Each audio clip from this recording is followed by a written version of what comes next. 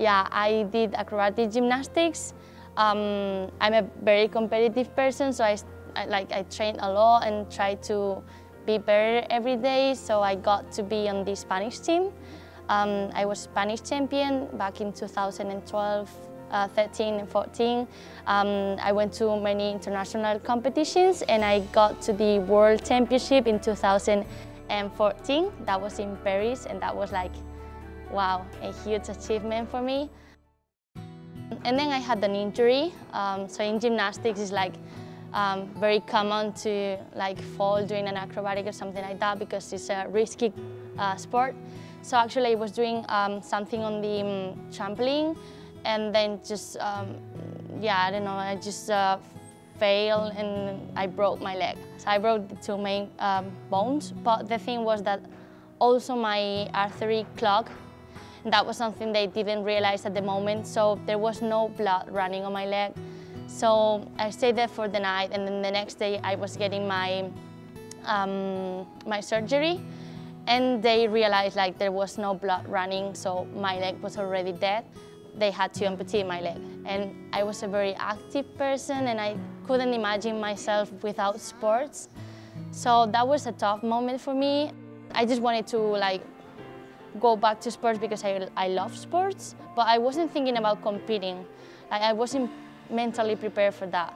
I wanted to learn how to run again because it had been like 1 year since my last the last time that I could run, so I wanted to run and I had to get a blade for that because you cannot run with the walking prosthetic leg. So yeah, my orthopedist gave me the blade and I just put it on and I was like very scared because it's very different, the technique and everything. And I remember I could just run for 10 meters and I would fall or I would get tired. The Paralympics, it was a dream come true. I would say it was the best moment of my life. I was very confident, I was in a good shape and I just was like living my dream. So it was awesome. So I do 100 meters in long jump, but from after Paralympic Games I specialize in long jump. I ended up 6th in the Paralympic Games.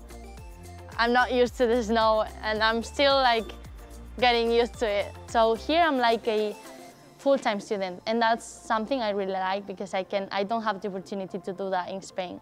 I'm learning a lot here and also because my major is a social study, we have a lot of debate. We can give our own opinion. I really like it here. I like the way that college works.